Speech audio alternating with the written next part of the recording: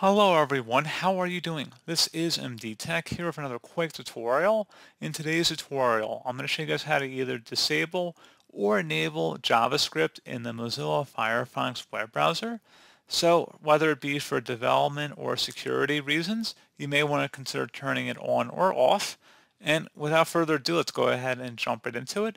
And we're going to start by going up to the top address bar in Firefox, and you want to type in about and then a colon config. So again, about, and then type in the colon character, and then type in config, C-O-N-F-I-G, and hit enter.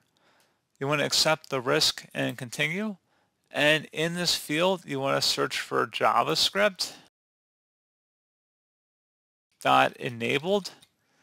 So JavaScript enabled, you can see it's currently set to a true value here. If you click this little icon over here on the far right, if you want to turn it off, you will set it to false. And if you want to turn it to true, that means JavaScript will be enabled.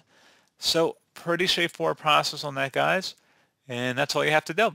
So as always, thank you guys for watching this brief tutorial. I do hope I was able to help you out, and I do look forward to catching you all in the next tutorial. Goodbye.